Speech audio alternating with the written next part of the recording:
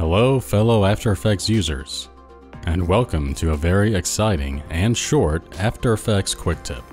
What if you could have a repeater for text layers, similar to having a repeater for shape layers, but without using any extra effects? Just a couple of slider controls. Intriguing. Let's get started.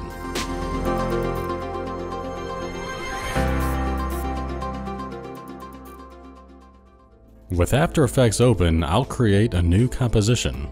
Standard 1080p is fine, 10 seconds, click OK. Next, I'll create a new text layer. You can type anything you want here. I'll type repeater. We'll need two slider controls on this layer. One called xRepeat for controlling the repetitions on the x-axis, and one called yRepeat for the y-axis.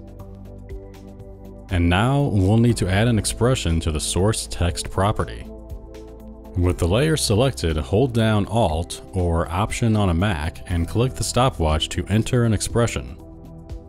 Here's the expression. Now, as I increase the xRepeat and yRepeat sliders, we get the original word repeated horizontally and vertically.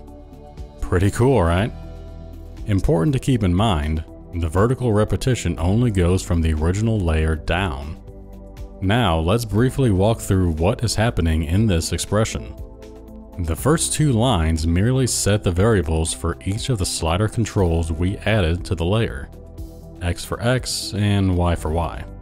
And the next line is for adding an extra space or padding between each of the copies horizontally.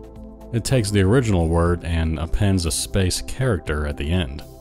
The next line is what drives the horizontal repetitions. It utilizes the .repeat function, with one variable, the slider control for the x-axis, or number of copies. The next line sets the initial vertical repetition. Since we want to vertically repeat everything above, we need to include everything that's been done above during the horizontal repetition.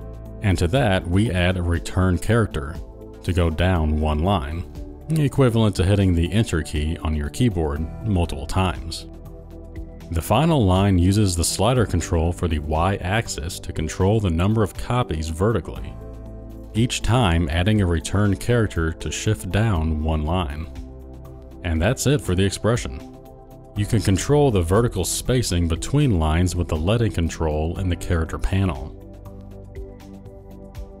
And that about wraps it up. I hope you found this tutorial helpful, and thanks for watching.